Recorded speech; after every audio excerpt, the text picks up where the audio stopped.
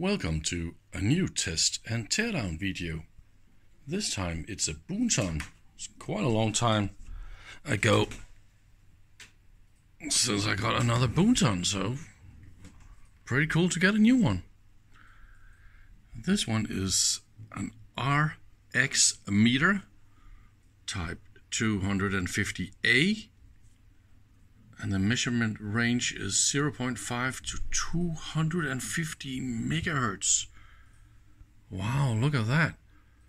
So it will measure.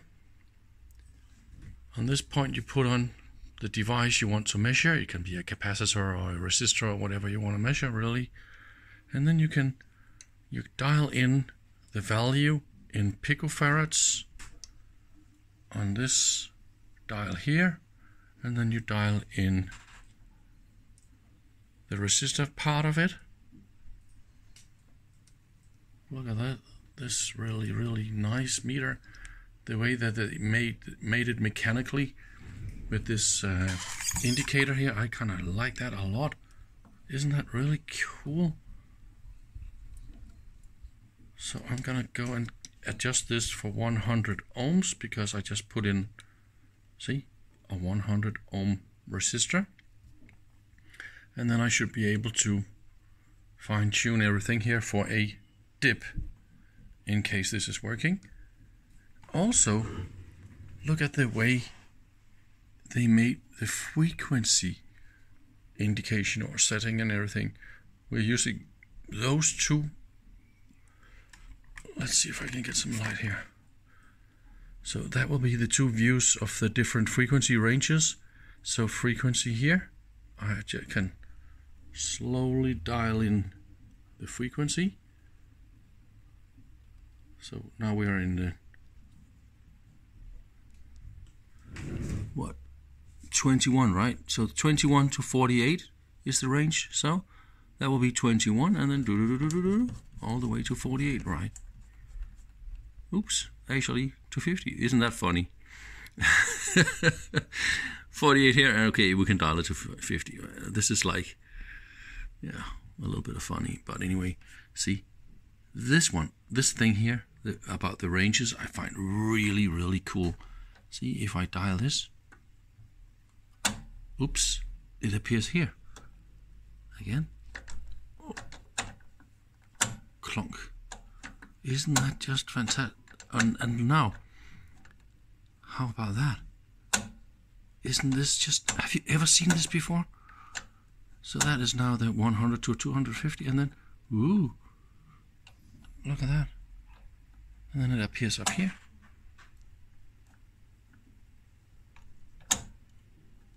I really like this kind of user-friendly indications, and now we're back here. So what I will do, I will go for the lowest possible frequency and I will put it in the middle, 0.5. So that will be 0.75, right? So this is the lowest frequency for my resistor, and then I will see what happens. There will be a tuning. So this is the detector tuning. I think this is also where you fine-tune the difference in the two oscillators.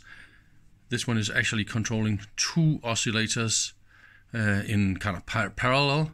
One is 100 kilohertz higher than the other one, and they need to match. So I believe this is the fine-tuning of that point. And so one is the mixer, and one is the test frequency, and it goes in and out of each side of the bridge, and one goes to the mixer, and so is the difference is 100 kilohertz, and this is what goes to the amplifiers and detectors and stuff that goes to the meter. So that is how they made all the detection circuit always run on the same 100 kilohertz. So that is a lot easier for them. Yeah, let's try and find the cable. So I am ready with the cable. I powered up mains. I did check on the rear. There's a label that says, okay, maybe I want to show you guys this. See, there's a label that says this is wired for Europe mains voltage, so that is good. Also, I find this knob here a little bit funny. This is clearly some sort of a modification. So what exactly is this doing? There's no text, nothing here. So I just choose to put this in the middle. What else can I do, right? So let's measure a little bit on the frequency generator.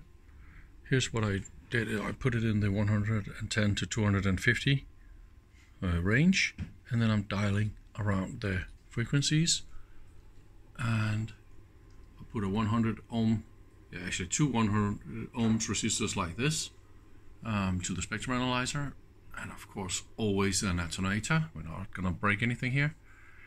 And I see a very, very weak signal, and then here, whoops, it goes away. And then it comes back again, and here we see a little bit of overtones and stuff.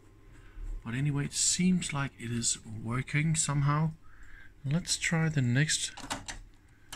The next range is 48 to 110, and then I can dial again. And see, here I got a really nice and powerful signal that is nice and stable, and it is actually also, let's just see, peak. What, this is 60 point, what, almost 61, right? Look at that. So it's almost 61. So they know what they're doing, these guys, right? I'm not surprised, but, and that is the next range here is 28. So let's just see if we got 28. Peak and 28. And again, I can dial this around, blah, blah, blah, blah, blah, blah, blah. And all here is fine. So let's take, it's different there. It's really tough. So this is 9 to 28. Let's put this for 11. Peak, 11, yeah. So all in all, its oscillator is really working. We should also, yeah, the same here. What I could do is now change the stop frequency to like 20, so we get, see, a nice peak. So 4.9, look at that. Let's put this for 5 peak, and it's 5. Isn't this amazing? I think this unit is from 1954, right? And it's still super accurate. Isn't this just amazing?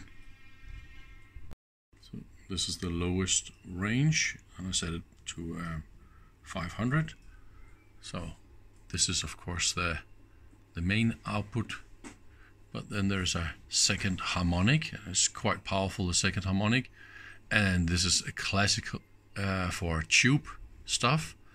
It is a lot more powerful on the second harmonic, and then you're probably going to see the third harmonic really, really low, but second harmonics is always quite high on tube gear. I have now increased the span, so we can see all the way to 3 megahertz, and I'm still in the 0.5 to 1 megahertz range, so that will be this one, right? So now I dial around with the oscillator frequency, and let's have a look what happens with the harmonics. So there's obviously a filter that's very effective from here, right? And then it goes up, and that will be a point where the third harmonic is actually more powerful than the second. So that is the harmonics.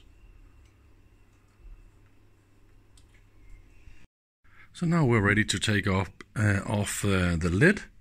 Of course we need to take out the 3 screws here.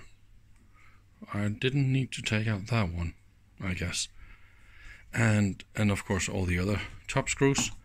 On some models you only need to loosen those 4 screws here, because there is a bottom bracket that's kind of fit to the top lid from the bottom side.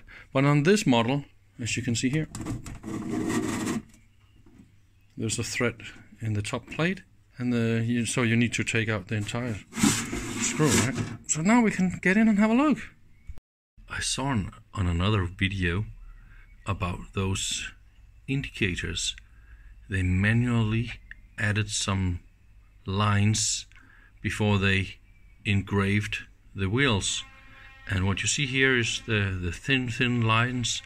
That's actually hand made markings before they did the engravings. Isn't that just cool? So they are hand engraved or manually engraved, each of them, for highest possible accuracy. Isn't this just nice? We are looking a lot more inside this unit. It seems like the entire case is welded together in one piece like this. So the only way to get in is kind of take away the front plate or lift up the entire units, and it's going to be quite a big operation. Also, how you get in here and service these items, you disconnect the connectors and then you can actually lift up. I think they will fit through the hole here, otherwise how do you put them in, right? And then there's like connectors on everything, so I guess you should be able to get this out. Or maybe this wire, where's the connector? Okay, yeah, the connector is in here, and that one goes actually through this hole. So yeah, you could lift up the amplifier. So this is the 100 kilohertz amplifier system, and the signals for this to the meter and all that stuff actually goes in here, and that is just rerouted to the other connector. So this way they save connectors. I pulled out some of the tubes from the power supply to have a look at them. They're actually a little bit special, especially the 6H6. That one is something you don't really see that much, so I took them out. And what do you know? This is a current regulator for the filaments. It says here 6H6, so this is 6 volt, 600 milliamps, and it looks a lot like it's just a bulb or a filament, and that's actually what it is. So when you pull more and more current through this, you heat up the filament in here, and then it changes its parameters, and this way it acts as a constant current source for the filaments. I don't actually understand why this is a smart thing, because what if one of the filaments in one of the tubes break in the system that this one is supplying filaments to? Yeah, you're gonna see the voltage raised a lot on the other tubes, and this way you're gonna fry out all the other tubes. So I'm not super fan of this. And this is the voltage regulator tube for the high voltage, and normally they grow really black because of deposit materials and all that. But look at this, it is so nice and new. This reveals this unit wasn't really used that much. And this is the rectifier tube, also looks like it's brand new. They also turns quite black and dirty in both of the ends. And yeah, this one also looks like brand new. So yeah, I got a really unused unit. So this will be the feed-through filters for the two oscillator tubes. This is of course the oscillator, and it's divided by a big wall here in the middle, and those two oscillators run at a 100 kilohertz offset. So this modification here with this pot meter that is connected to the anode supply of, I believe this is the mixer oscillator and this is the main oscillator. So the main oscillator is always powered, but then this is the anode supply for the mixer oscillator, right? So this way you can crank down, or this is ground, see? This is connected to ground, so that means you can actually turn off the anode supply completely to the injection, and this way use this unit as a signal generator. And then all you get out here will be the oscillator.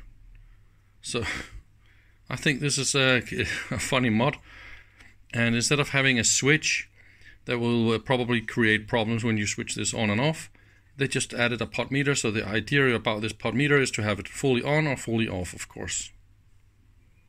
So now I've been playing a little bit around with this funny voltage divider pot meter for the injection oscillator. And see, here is full crank up of the oscillator here, and then we will see we got this super good reaction on the 100 ohm resistor that I'm measuring, and then we got 155. That is actually a little bit too low as far as I remember, right?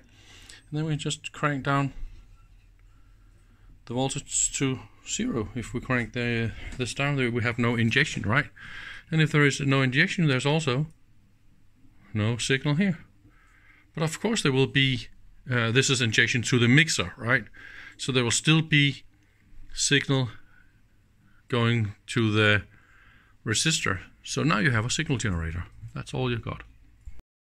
Don't you just love the glow of voltage regulator tubes? They shine really, really nice. I don't think I'm able to take a photo or video at least of this, but I do believe I can see a tiny little glow in the current regulator tube you see to the left. Tonight I'll probably take a night photo of it and see if I can make it visual. So this is the 100 kilohertz filter and amplifier circuit. Took it out from here. It's quite easy with the connectors down here and all that, but there's another connector in here, and there's no way I can stick in my hand here and get access to this and unscrew it. I don't know how to do that. It's not gonna be easy, but the wire here is, the coax cable here is actually long enough so you can just take this entire unit. Doesn't look off much, just the 3 resonant circuit and the tubes like that. But when you put it like this, now it's easy to service everything. And we can see all the different coils and stuff that it consists of, and everything here looks in mint condition. It's beautiful work. So that is just great. So this is a closer look on the power supply, and of course if you think a lot of this look a lot like HP equipment, they even use the HP power supply or the transformator here. I really think they're using a lot of parts and all the assembly methods, all the way that they do everything. It looks more or less like Boonton was in fact a HP company or a branch or something like that. So if we look at the voltage selector, it's also revealed the fuse sizes, and the fuses neatly placed on the front. There are a few things about it. Let me see if I can put it upside down. So, oh, I don't want to put it on the tubes. Maybe I should just hold it like this, right? So look, they're using really nice high quality resistors with cooling or thermal transfer to the chassis. Absolutely brilliant way to do stuff. There's a really fun thing that I found here. So this is the mains input, those 2 wires, that will be the mains, and then it goes to the voltage regulator tube. Look, this is mains input, but in this socket there is a short circuit pin between this pin and I believe it is this black wire up here that goes to the voltage selector, and then up to the front panel to the on-off switch and the fuse, and then back to the mains transformator. So the idea about this, about mains going through this socket, doesn't really have a function other than safety. So that means if you accidentally remove this tube, or if it's not mounted when you try to power this unit up, nothing bad's gonna happen. So this is a super nice safety feature, because imagine there's no voltage regulator tube mounted, the anode voltage is just gonna skyrocket, and you could possibly damage capacitors or circuits that was not designed for the top voltage. So that is why they did this. Really, really neat. So it's a beautiful power supply, super easy to access everything. You can easily follow all the different wires. I really like the way that they designed this. So when you're trying to pull this unit apart, remember I talked about the amplifier that was in here, the 100 kilohertz amplifier. There's a coax cable that goes through this hole, and this coax cable is connected to this one. The only way you can get the amplifier unit all the way up and away is of course to take this coax cable out, and there's no way you can stick in your hand here and do this. So you need to unscrew all the front screws and tilt down the entire front panel unit, or this is kind of the entire machine in one complete assembly that just folds neatly down. Put some soft under here so it's not standing on meters or on knobs and stuff. And now we can see a lot more what is going on. We can also pull out the connector through this hole. So they thought about all these things that's normally quite annoying. Everything here is made really, really beautiful. There's a few things that I see immediately, like double shielded. So there's actually a shield on top of a shielded cable. That is quite unique. And this one is like this is a TNC, not a BNC. So they're much more tight when it comes to shielding. So that is of course super important with the this is the bridge injection. And this is the bridge output for the amplifier, and then it will drive the meter via this cable. Some models also got a fuse on the meter, but not this model. Look at the bulb. This is a really, really funny type. I can't remember I've seen this before. Really, really old kind of style. I'm not super happy about the way the handle is mounted. So that is like, just stick it in and bend this. Is this really good enough? As you can see, this unit is so heavy, they broke the handle, and there's actually steel in here to make it. I don't know, that is not so good. Maybe I got another handle, so maybe I can fix this. And look at the mechanics. Of course, this is where all the weight is. Everything is made in as thick and as monster as possible. And why would you do this so thick and stable? That is of course to have accurate and stable, reliable measurements. Because now nothing is moving or bending or anything. Remember, this unit is, what, 60 some years old, and it still hits the line within a half a line width when I compared the real thing to what this unit says. So it is that accurate, and when it comes to frequencies and everything, again, it is just insanely accurate, and it is built the same way here in the dual cased oscillator stuff. It is like everything is just this thick and this massive. One cast aluminium unit. I'm looking so much forward to open this unit so I can show you all the cool details. So now we're deep inside the unit. I took off both of the shields, and now we can see this is the bridge tube, and this is the back side of the bridge tube system. Look at all the coax cables. They really mean serious business here. I believe this is the filament. It goes directly to the bulb, the on-off bulb. And that is just a beautiful bulb that is in the socket there. Let's look at the mechanics. So this is the dial for the resistance. Just fantastic gearings, and the way that they make this stop. See, all those are loose, and when you go all the way to the end, see, they just line up.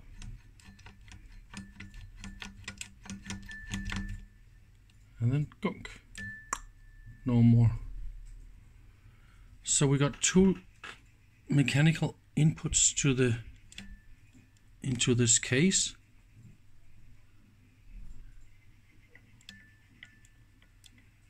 And that one, and they're geared. And then we have a capacitor in here for this one. And also the other side, this is the capacity readout, that dial here. As you can see here, this one is geared 10 and 10 and 10, right? And this is all done with, it's difficult to see with all the cables in the way. But then there's a much different gearing system here, and again they copied the same kind of stop feature. And also both of those geared, non-geared, or low and high geared inputs, they also go into the oscillator case. I don't know if we're able to get in there because I need to disassemble everything to get into that. That is a little bit annoying. It is in here, behind this somewhere. I can see the gearbox is in here and whatnot. Yeah. I don't think we are able to get in there. That's a little bit annoying. What is that?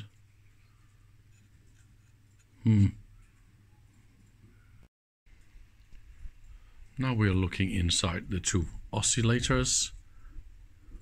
So this will be the fine tuning of the oscillator frequency. So that one is connected to the big wheel here, and it goes into the two capacitors. Look at the way this is made. So this extra rod here on the top connects to the other one, instead of having a ceramic rod all the way through, because they don't want a hole in the two chambers, and so they really wanted to make it this much more difficult. This is like 1,000,000 times more complicated. But anyway, let's see if we can get some light in here. See, they just track absolutely perfect. There's no slip slap or anything. Everything is of course made with anti-backslash gears. So when you dial the ranges, remember all those ranges here. So what is going to happen then? That is a full change of all the resonant parts in there. They just spin around in there. It is beautiful. Also, I think we can maybe see that. I don't know if I can show you guys. This camera just really makes my day today. All the parts is made completely symmetric, so that everything just lines up symmetric. I just love it. And that will be the two oscillator tubes. And again, look how symmetric the whole construction is made. Brilliant. And yes, it's not that thick, of course. This is The wall in here is a lot thinner, but anyway, it is quite massive. It's all the way in here, like 3 centimeters in here before it gets thin, and it just don't get thin here. It is very, very solid construction, and it's just beautiful in any possible way. Yeah, and of course when you add the proper shielding, you get a real good connection all the way around here, and all these screws